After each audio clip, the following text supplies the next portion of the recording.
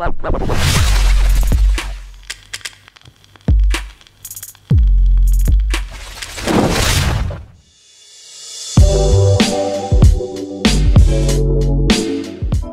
what's up everyone, this is Sherry and we are back with another amazing video. And yes, today I will be customizing my smartphone with Microsoft Launcher. So before we start the video, I would really appreciate it if you guys could subscribe to my channel. Let's move ahead and open the launcher. I've been using this launcher for quite some time and I can say that I am quite satisfied with the options that we can see in Microsoft Launcher. So first we have to set it as a default launcher. Let's do that.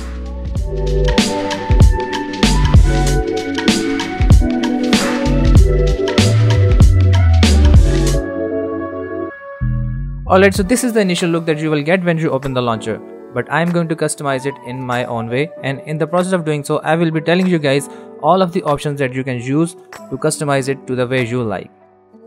So open up the launcher settings. Let's leave the wallpaper as it is and move on to the themes. Okay, so we have the system theme selected, which is in the dark mode right now. Leave the opacity at 100%.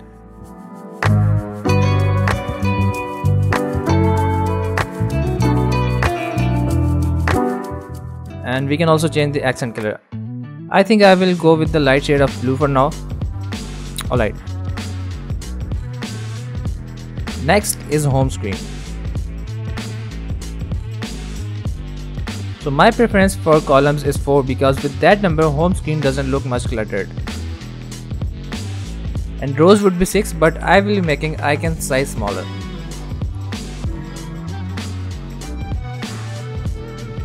Let's leave the other settings as it is and move on to my favorite icon appearance option. Okay, so I have already downloaded these two icon packs which are free on Google Play Store. I use these two almost all the time. If you want to use some other icons, you can also purchase them or use the free version from Play Store. And I will be giving links in the description for some cool icon packs, so do check them out. Okay, so next option is folder appearance. So you can choose any option you like for the folders. One thing that we can do is if we want the folders to open in full screen, we can turn on this option. Okay, so notification badges is pretty straightforward. Let's just give the launcher the permission to show notifications.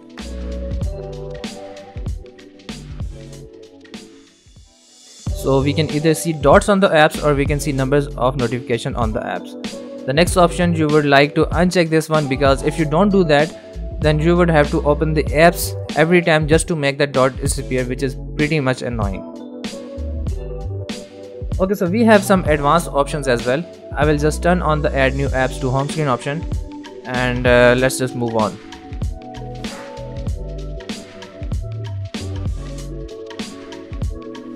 Okay, so the dock mode. For default, it is set to always shown. I can also change it to hidden. If we do that, we won't see the dock on the home screen.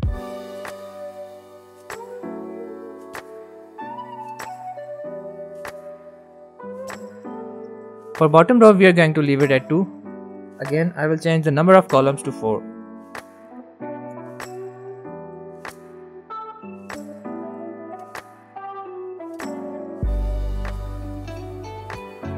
Okay, then we will go to app drawer and open display grid. Now I want my screen apps to be shown through horizontal swipe, and let's leave the other settings as it is. Alright, now gestures are the most important feature. So when I swipe down from my home screen, I want my notification panel to open. Let's open this option and change it to expand notification. Also double tap to screen lock, which is set by default. You can work around the other gestures as well, but these two are the most important ones. Alright, so the next one, I don't want feed on my home screen, so I will just turn this off. And moving on, next is the search bar. First, let's change the search engine to Google. Then in search style, I will change it to round. And let's not change the other settings.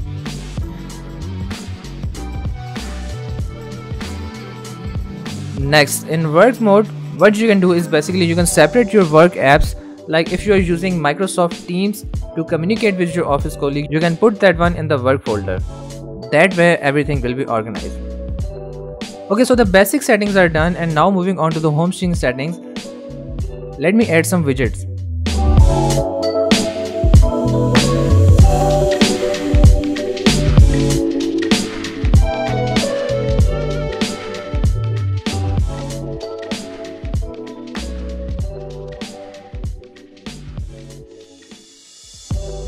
Looks cool. Now let me add another page and I will add some necessary apps on the home screen.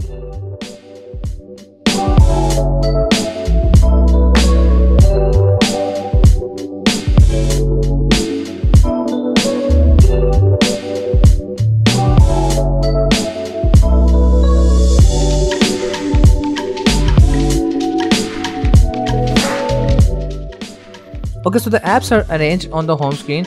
Now I have to add another widget, and it's the device care widget.